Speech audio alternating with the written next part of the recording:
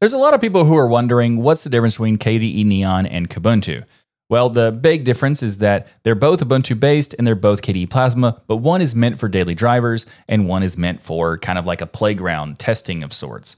And Kubuntu is that daily driver and KDE Neon is the testing ground. If you take a look on the website for KDE Neon, it says that the user edition is ideal for adventurous KDE enthusiasts.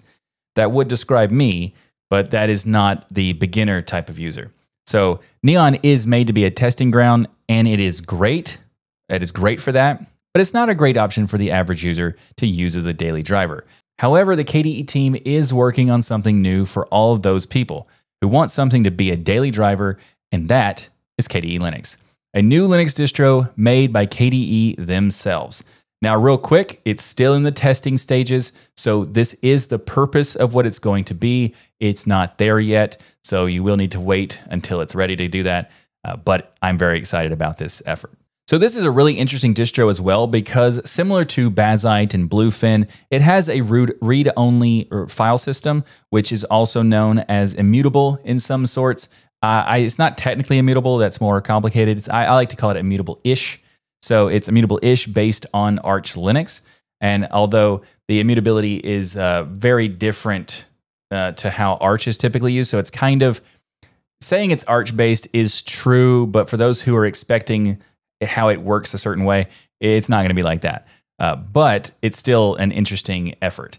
So KDE Linux is going to be using an AB image-based system, similar to how SteamOS works. So if there's an update, there's going to be going to the A version, and then if there's ever a problem, it can easily revert back into the B side.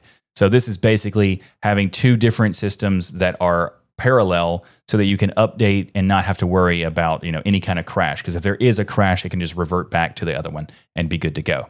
Now, it's only going to be Wayland supported, and app distribution comes primarily from Flatpaks and Snaps. Flatpaks and Snaps are not the only option. You will also be having DistroBox as an option that will be pre-installed, allowing you to use containers for apps built on any distribution.